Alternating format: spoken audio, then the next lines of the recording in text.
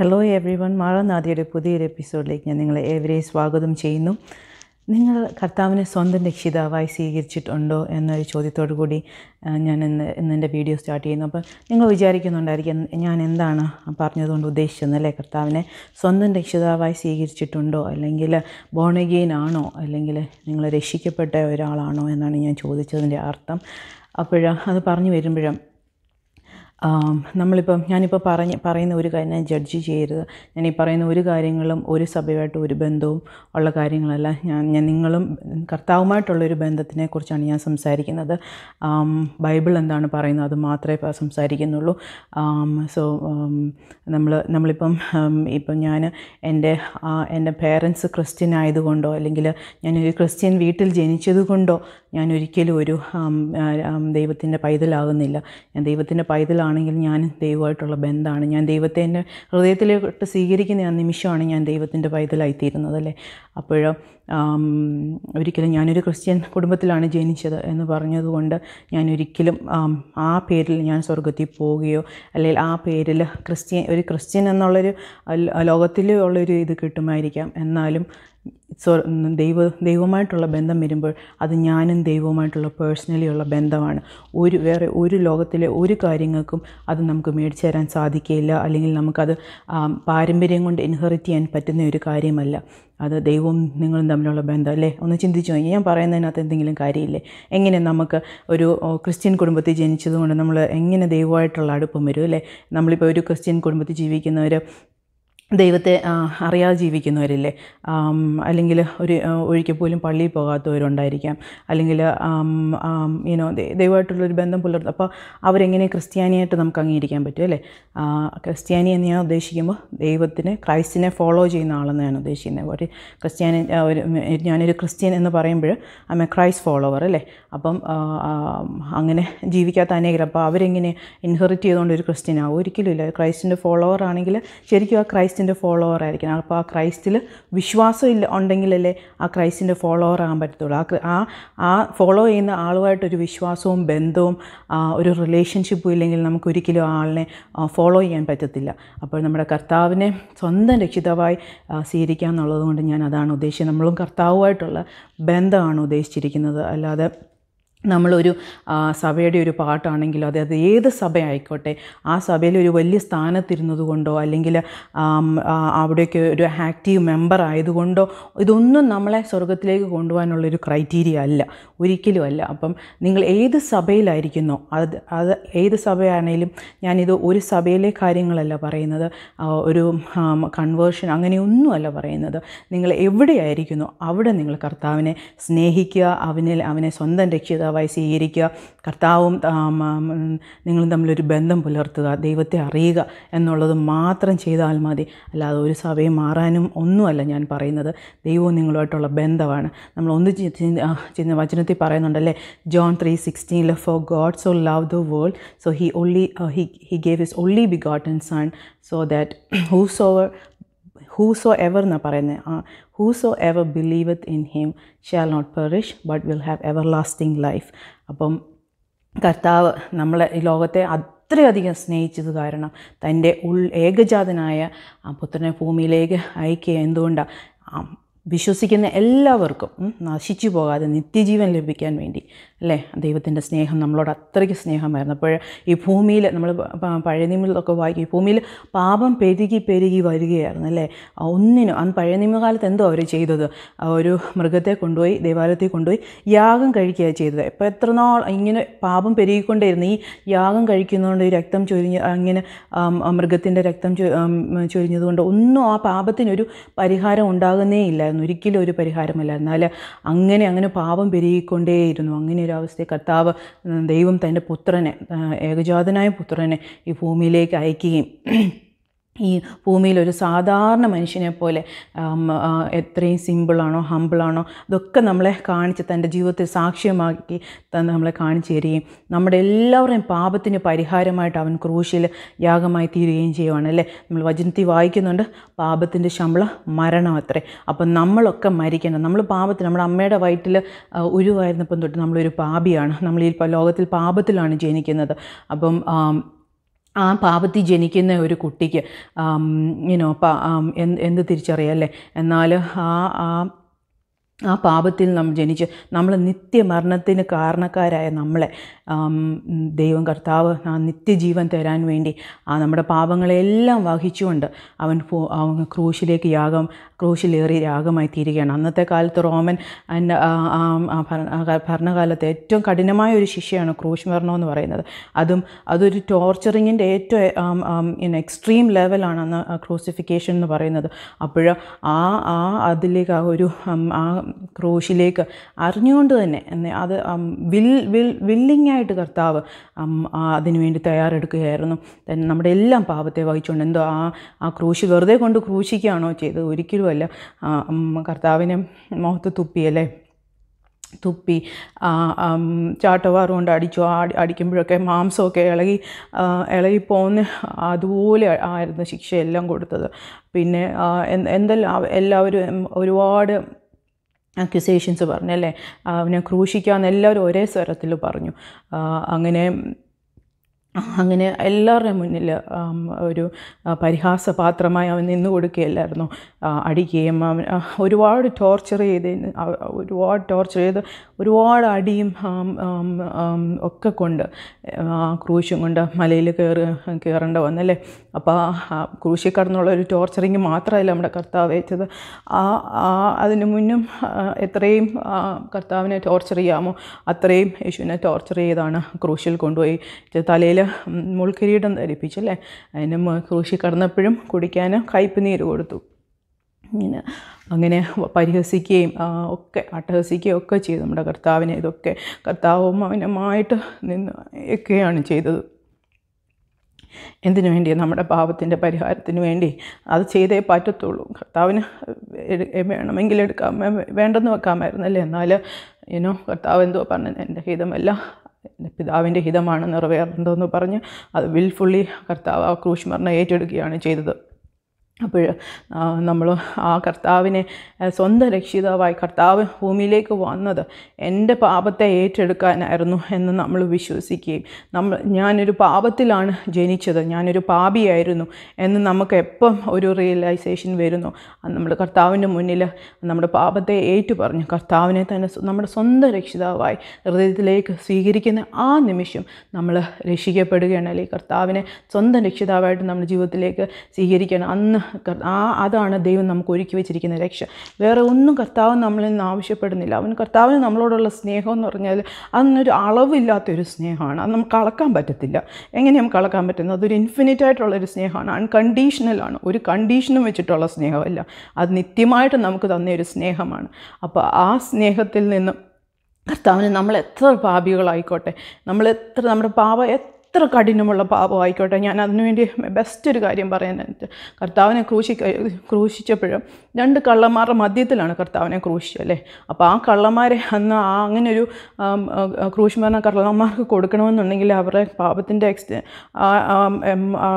കാഠിന്യം ഒന്ന് ആലോചിച്ച് നോക്കി. അപ്പോൾ ആ കള്ളന്മാരുടെ മധ്യത്തിൽ കർത്താവിനെ ക്രൂശി. എന്നിട്ട് ആ കള്ളൻ എൻ്റെ ഇപ്പുറത്ത് കടന്ന് കർത്താവിൻ്റെ ഇപ്പുറത്തെ സൈഡിലുള്ള കള്ളൻ എന്നാ പറഞ്ഞത്, നീ രാജ്യത്വം പ്രാപിച്ചു വരുമ്പോൾ ഈ ആടിനെ ഓർക്കണമെന്ന് പറഞ്ഞല്ലേ. അന്ന് ആ ക്രൂശിൽ കടന്ന ആ കള്ളന് മരിക്കാൻ പോകുന്ന ആ നിമിഷത്തിൽ അവൻ റിയലൈസ് ചെയ്തു, ഇതാണ് ദൈവം, ഇവനായിരുന്നു ദൈവം എന്നുള്ളത് റിയലൈസ് ചെയ്ത് എന്നെയും ഓർക്കണേ, അല്ലെങ്കിൽ ആ കർത്താവിനെ സ്വീകരിക്കുകയാണ് ആ നിമിഷം അല്ലേ.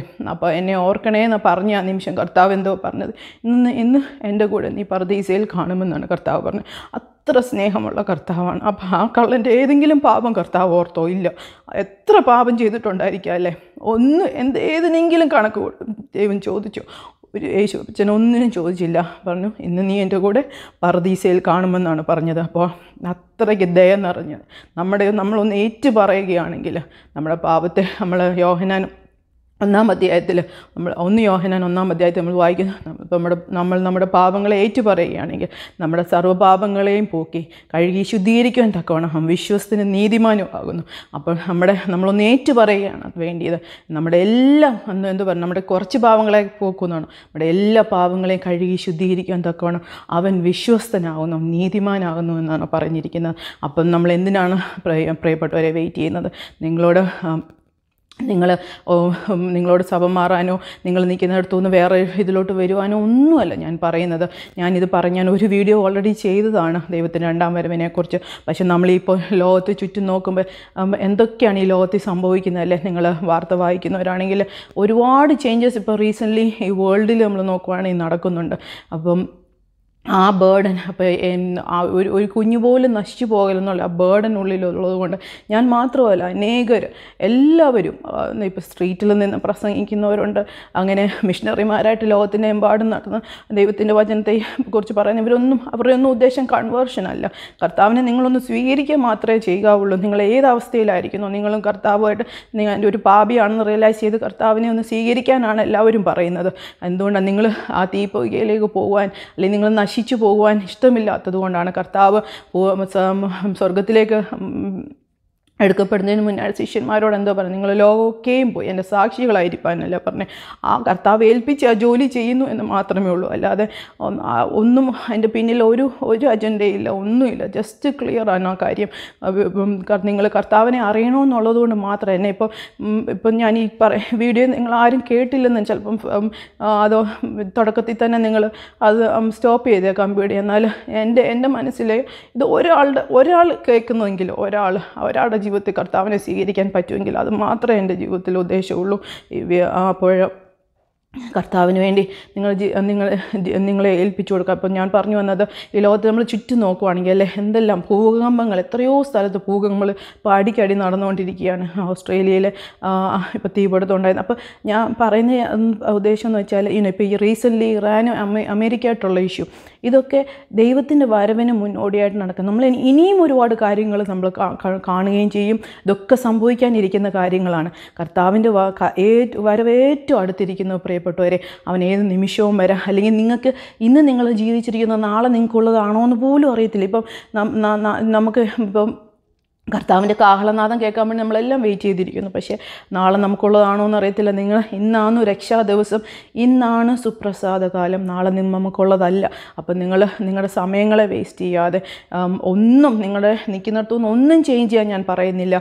ഞാൻ ആകെ ആവശ്യപ്പെടുന്ന നമ്മൾ കർത്താവിനെ നിങ്ങളെ തന്നെ ഒന്ന് ഏൽപ്പിച്ചു കൊടുക്കുക. ആ ക്രൂശിൽ കടന്ന കള്ളൻ ഒരു മിനിറ്റ് ഒരു സെക്കൻഡ് കൊണ്ടായിരിക്കും കർത്താവിനെ റിസീവ് ചെയ്തത്. നമ്മൾ എന്തൊക്കെ ഈ ലോകത്തിൽ ചെയ്തോട്ടെ, പുണ്യപ്രവൃത്തികളാട്ടെ, എന്ത് പ്രവൃത്തി നമ്മൾ ചെയ്തൊന്നും നമ്മളെ രക്ഷിക്കുന്നില്ല. നമ്മളെ കർത്താവിനെ നമ്മുടെ ഹൃദയത്തിലേക്ക് ഏറ്റ് നമ്മളൊരു പാപിയാണെന്നുള്ള റിയലൈസേഷന് വരുന്ന ആ നിമിഷം കർത്താവ് അന്ന് ജീവൻ്റെ പുസ്തകത്തിൽ നമ്മുടെ പേര് എഴുതുകയാണ്. ആ പേര് പിന്നെ ആർക്കും മായ്ച്ചു കളയാൻ പറ്റത്തില്ല. ദൈവ പൈതൽ എന്നുള്ളൊരു പേര് നമുക്ക് കിട്ടിക്കഴിഞ്ഞാൽ, ആ പദവി നമുക്ക് കിട്ടിക്കഴിഞ്ഞാൽ ലോകത്തിലെ ഒരു ശക്തിക്കും നമ്മളെ ദൈവത്തിൽ നിന്ന് പിന്തിരിപ്പിക്കാൻ കഷ്ടതയും ദുഃഖവും പ്രയാസങ്ങളും ഒക്കെ വരും. പക്ഷേ അപ്പോഴൊക്കെയും ദൈവം നമ്മളോട് കൂടെയുണ്ട്. നമ്മളെ ഒരിക്കലും ഒരു ശക്തിക്കും നമ്മളെ ദൈവത്തിൽ നിന്ന് പിന്തിരിപ്പിക്കാൻ സാധിക്കില്ല. നമുക്ക് കിട്ടുന്ന ആ രക്ഷ നമുക്കൊരിക്കലും നഷ്ടപ്പെട്ടു പോവുകയില്ല. അത് നമുക്ക് നിത്യമായിട്ട് കിട്ടുന്ന ഒരു രക്ഷയാണ്. നമ്മൾ ശരിയാ ലോകത്തിലൊക്കെ ജീവിക്കും, നമ്മൾ രക്ഷയുടെ ഒരു അവസ്ഥയിൽ വന്നിട്ടും നമുക്ക് ചിലപ്പോൾ നമ്മുടെ നോട്ടം കൊണ്ട് നമ്മുടെ മനസ്സിലുള്ള തോന്നലിൽ നമ്മൾ ഒരാളെ നോക്കുന്ന രീതിയിൽ അല്ലെങ്കിൽ നമ്മുടെ ആറ്റിറ്റ്യൂഡിലൊക്കെ നമ്മൾ പാപം ചെയ്തേക്കാം. എന്നാൽ നമ്മൾ ഈ ലോകത്തിലാണ് ജീവിക്കുക, നമ്മൾ ഈ ജഡികമായ ലോകത്തിലാണ് ജീവിക്കുന്നത്. നമുക്ക് പാപമൊക്കെ നമ്മൾ ചെയ്യുന്നത്. പക്ഷേ അപ്പോഴുണ്ടല്ലോ നമ്മുടെ ഹൃദയത്തിലേക്ക് ആ പരിശുദ്ധാത്മാവിൻ്റെ ആ ബോധ്യം നമുക്ക് തരും. നീ ചെയ്യുന്നത് തെറ്റാണോ ശരിയാണോ എന്നുള്ള ബോധ്യം നമ്മൾ നടത്തുകയാണ് ചെയ്യുന്നത്. നമ്മൾ ആ സമയത്ത് കർത്താവിനോട് നമ്മൾ ചെയ്യുന്ന തെറ്റുകളെ ഏറ്റുപറയാം. കർത്താവ് നമ്മളോട് ക്ഷമിക്കും. അല്ല നമ്മളിപ്പോൾ ഒരു രക്ഷിക്കപ്പെട്ടിട്ട് നമ്മളൊരു പാപം ചെയ്തതെന്നും പറഞ്ഞ് നമ്മുടെ രക്ഷ ഒരിക്കലും നഷ്ടപ്പെട്ടു പോവുകയില്ല. പക്ഷെ നമ്മൾ പാപം ചെയ്യുമ്പോൾ നമ്മുടെ പരിശുദ്ധാത്മാവിനെ ദുഃഖിപ്പിക്കുക അത്രയും നമ്മൾ ചെയ്യുന്നത്. അപ്പോൾ നമ്മൾ കർത്താവുമായിട്ട് എപ്പോൾ നമ്മുടെ പാപങ്ങളെ ഏറ്റുപറ കർത്താവ് നമ്മളോട് ക്ഷമിക്കും. ഞാൻ പറഞ്ഞു വന്നതിൻ്റെ രക്ഷ ഒരിക്കലും നഷ്ടപ്പെട്ടു പോകുന്ന ഒരു കാര്യമല്ല. നമ്മൾ ഒരിക്കലും കർത്താവിനെ നമ്മുടെ പാപം ഏറ്റുപറഞ്ഞ് ഞാനൊരു പാപിയായിരുന്നു, ഞാൻ ചെയ്ത പാപങ്ങളെല്ലാം ക്ഷമിച്ച് എന്നെ കഴുകി ശുദ്ധീകരിക്കണമെന്ന് പറയുന്ന ആ നിമിഷം കർത്താവ് നമ്മുടെ ഉള്ളിലേക്ക് കടന്നു വരികയാണ്. അതാണ് രക്ഷ. അതുകൊണ്ട് പ്രിയപ്പെട്ടവരെ, നമ്മൾ ഒരിക്കലും നമ്മുടെ സമയങ്ങളെ വേസ്റ്റ് ചെയ്യരുത്. ഞാൻ പറഞ്ഞതുപോലെ നാളെ നമുക്കുള്ളതാണോ എന്ന് നമുക്കറിയത്തില്ല. ഇന്നാകുന്നു നമ്മുടെ രക്ഷാ ദിവസം. ആ നാളത്തേക്ക് നമ്മളെ തന്നെ വേസ്റ്റ് സമയങ്ങളെ നമ്മൾ ഇതാക്കി കളയരുത്. ഒരു കാര്യം കൂടി ഓർമ്മിപ്പിക്കാൻ ആഗ്രഹിക്കുന്നു പ്രിയപ്പെട്ടവരെ. നമ്മൾ ഇന്ന് നിങ്ങളെന്നെ എൻ്റെ ഈ വീഡിയോ കേൾക്കുന്നതെങ്കിൽ കർത്താവ് എല്ലാവരെക്കുറിച്ചും കർത്താവിന് ഉദ്ദേശമുണ്ട്. അപ്പോഴും ഈ ഭൂമിയിൽ നിന്ന് നിങ്ങൾ മാറ്റപ്പെടുന്നതിന് മുന്നേ എല്ലാവരും മാറ്റപ്പെടുന്നതിന് മുമ്പ് ആരും കർത്താവിൻ്റെ കാര്യം കേൾക്കാതെ ആരും ഈ ഭൂമിയിൽ നിന്ന് മാറ്റപ്പെടുകയില്ല. അപ്പം കർത്താവ് എല്ലാവർക്കും ഈ രക്ഷ ഒരുക്കിയിരിക്കുന്നതാണ്. എല്ലാവരിലും നിങ്ങൾ പലരിൽ നിന്ന് ചിലപ്പോൾ ഇപ്പം ഈ വീഡിയോയിൽ മാത്രമല്ല, നിങ്ങൾ പലയിടത്തു നിന്നും ഈ രക്ഷയുടെ സന്ദേശം കേട്ടിട്ടുണ്ടായിരിക്കാം. അനേകർ റോഡിൽ നിന്ന് പ്രസംഗിക്കുന്ന കേട്ടിട്ടുണ്ടായിരിക്കാം ഒക്കെ. അപ്പോൾ അങ്ങനെ പല രീതിയിൽ കർത്താവ് അവസരങ്ങളെ ഒരുക്കി തരുന്നുണ്ട് നിങ്ങൾക്ക്. അപ്പോൾ എല്ലാവർക്കും അതെ. അപ്പം വെറുതെ നമ്മളിപ്പോൾ ഒരു മരണപ്പെട്ട് ഇപ്പം രക്ഷിക്കപ്പെടാത്ത ഒരാൾ മരിച്ചു കഴിഞ്ഞാൽ അവർക്ക് എന്ത് സംഭവിക്കുമെന്ന് ചോദിച്ചാൽ അവർക്ക് വെളിപ്പാട് പുസ്തകത്തിൽ പറയുന്നുണ്ട്, അവരെ തീപ്പൊയ്കയിലേക്ക് തള്ളിയിടുന്നെന്നാണ് പറഞ്ഞിരിക്കുന്നത്. അവർക്ക് നിത്യമായ നാശമാണ് ആ തീപ്പൊയ്കയിലാണ് പിന്നെ അവർ ജീവിതകാലം മൊത്തം. അപ്പോൾ അവർക്കുള്ള ശിക്ഷ അതാണ്. പക്ഷേ ആ കർത്താവ് ഒരിക്കലും കരുണയില്ലാത്ത കർത്താവല്ല. നമുക്ക് ഒരുപാട് അവസരങ്ങൾ ഈ ഭൂമിയിൽ ജീവിക്കുമ്പോൾ കർത്താവ് നമ്മുടെ മുന്നിൽ കൊണ്ടു തരുന്നുണ്ട്. നമുക്ക് 2 ചോയ്സാണ് കർത്താവ് തന്നിട്ടുണ്ടെന്ന്. അവനെ തിരഞ്ഞെടുക്കാനൊരു ചോയ്സുണ്ട്, തിരഞ്ഞെടുക്കാതിരിക്കാൻ 2 ചോയ്സുണ്ട്. നല്ലതും തീയതും തിരഞ്ഞെടുക്കാനുള്ള ചോയ്സ് ദൈവം തന്നിട്ടുണ്ട്. പക്ഷെ നല്ല കാര്യങ്ങളെ നിങ്ങൾക്ക് മുന്നിൽ പലരിലൂടെ നിങ്ങളുടെ മുന്നിൽ കർത്താവിൻ്റെ കാര്യങ്ങളെ നിങ്ങൾ കേൾക്കുകയും ഒക്കെ അത് ദൈവം നിങ്ങളുടെ മുന്നിൽ കൊണ്ടുതരുന്ന അവസരങ്ങളാണ്. എന്നിട്ടും ദൈവത്തെ അത് മനസ്സിലാക്കാൻ നിങ്ങളുടെ വഴിയിൽ സഞ്ചരിച്ചിട്ട് കർത്താവിനെ നമ്മുടെ ജീവിതത്തിലേക്ക് സ്വീകരിക്കാതെ രണ്ടാമത്തെ വഴി സ്വീകരിക്കുമ്പോൾ ഈ ലോകത്തിൻ്റെ പുറകിന് ഓടുമ്പോൾ പിന്നീട് കർത്താവ് വിളിക്കുന്ന ആ നിമിഷത്തിൽ തീപ്പൊയ്കയിലേക്ക് ആ നിത്യനാശത്തിലേക്ക് പോകേണ്ട ഒരു അവസരം വരുമ്പോൾ ദൈവം ഒരിക്കലും കാരുണ്യമില്ലാത്തത് കൊണ്ടല്ല. അവസരങ്ങൾ ഒരുപാട് മുന്നിൽ വന്നിട്ട് നമ്മൾ വേണ്ടെന്ന് വെച്ച ഒരു കാര്യമാണ്. പാപത്തിന് ഒരു ശിക്ഷയുണ്ട്, മരണമുണ്ട് അല്ലേ? അപ്പോൾ ആ മരണം ഏൽക്കാതിരിക്കാൻ നമുക്ക് സാധിക്കുകയില്ല. നിത്യമായ ആ നാശത്തിലേക്ക്, ആ തീപ്പൊയ്കയിലേക്ക് അത് നടക്കേണ്ട ഒരു കാര്യമാണ്. പക്ഷേ അതിന് അങ്ങനെ പോകാതിരിക്കാൻ വേണ്ടി ദൈവം ഒരുപാട് അവസരങ്ങളെ തരുന്നുണ്ട്. അപ്പോൾ അങ്ങനെ ചിന്തിക്കരുത് ഒരിക്കലും. എന്തുകൊണ്ട് കർത്താവിന് കരുണയില്ലാത്തതുകൊണ്ടല്ലേ തീപ്പൊയ്കയിലേക്കൊക്കെ തള്ളിയിടുന്നതെന്ന് ഒരിക്കലും ചിന്തിക്കരുത്. കർത്താവ് വലിയ കരുണയുള്ളവനാണ്. നമ്മളൊന്ന് കർത്താവിനെ എൻ്റെ ദൈവമേ എന്ന് വിളിക്കുന്നത് കേൾക്കുവാൻ ദൈവം കാതോർത്തിരിക്കുന്നു. അത് മാത്രം മതി കർത്താവിന്. എന്നെ കേട്ട പ്രിയപ്പെട്ടവരെല്ലാവരും കർത്താവിനെ സ്വീകരിക്കാത്തവരുണ്ടെങ്കിൽ കർത്താവിനെ സ്വീകരിക്കണമെന്ന് പറഞ്ഞുകൊണ്ട് കാണാതെ പോയ ഒരാടിന് വേണ്ടി 99 ആടിനെയും വിട്ടേച്ച്, നമ്മൾ ആ ഉപമ വായിക്കുന്നുണ്ടല്ലേ, 99 ആടിനെയും വിട്ടേച്ച് കാണാതെ പോയ ഒരാടിനെ തേടി ഇറങ്ങിയതാണ് നമ്മുടെ കർത്താവ്. ആ നല്ല ഇടയനെ, നമ്മുടെ നല്ല ഇടയനെ കർത്താവിനെ നിങ്ങൾ സ്വീകരിക്കാത്തവരുണ്ടെങ്കിൽ കർത്താവിനെ നിങ്ങൾ സ്വന്തം രക്ഷിതാവായി സ്വീകരിക്കുക. ദൈവം നിങ്ങളെ അനുഗ്രഹിക്കട്ടെ എന്ന് ഞാൻ എൻ്റെ വീഡിയോ ഇവിടെ വൈൻഡപ്പ് ചെയ്യുന്നു. ദൈവത്തിൻ്റെ വലിയ നാമം മഹത്വപ്പെടുമാറാകട്ടെ. Thank you. God bless you.